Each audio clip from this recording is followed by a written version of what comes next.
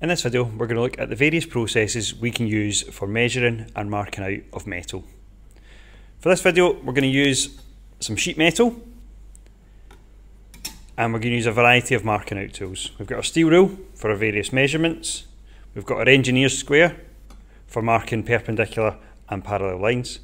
We've got our scriber that acts for marking the same way a pencil would. We've got our centre punch for marking the location and centre of holes. Outside calipers that would work in the same way as a marking gauge for scribing parallel lines.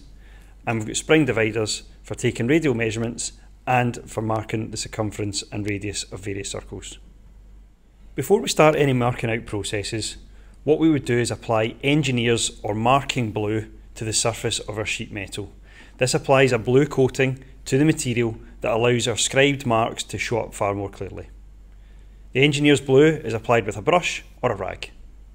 The first thing we're going to look at is how we mark parallel lines on our piece of material. I'm going to start off with my steel rule, measuring from the end, and I'm going to put a small scriber mark in the corner. It's just lifted the coating of the mark in blue, and with that measurement I can take my outside calipers, position them so that the outside leg hooks onto the end, and put the tip onto the scribed mark. I can then use the flat surface of the bench to scribe the line forwards and back to give a clear silver mark all the way around. If I was transferring that mark all the way around, I can keep the same measurement, checking it against my steel rule to make sure it's at the right size, and continue scribing there. Always easiest to do this against the flat surface of the bench because you can keep your calipers flat and use the pressure on top of the calipers to press down and make that mark. Depending on how much marking blue is on the surface of the material, and depending on what direction you scribe, you'll get a clearer line.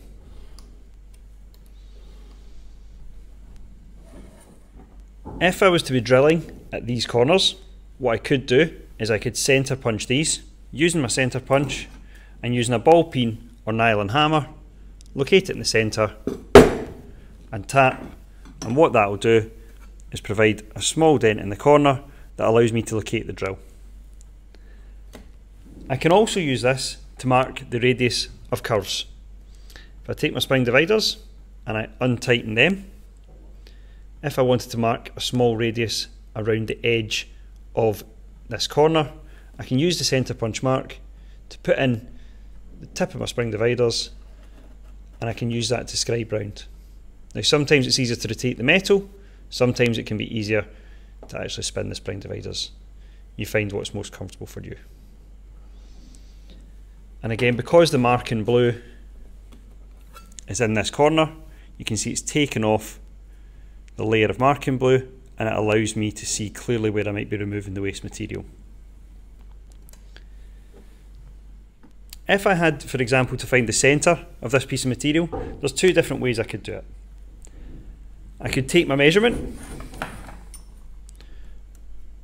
from each side, in this case 72 with half of it being 36. I would mark a small point with my scriber, and I would do the same along this piece here.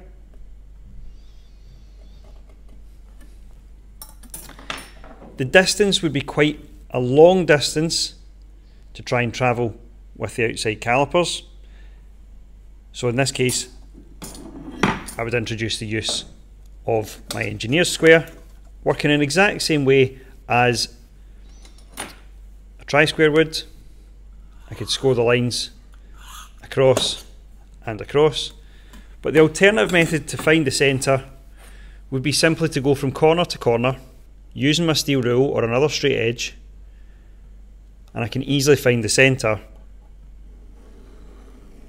by scribing the diagonals.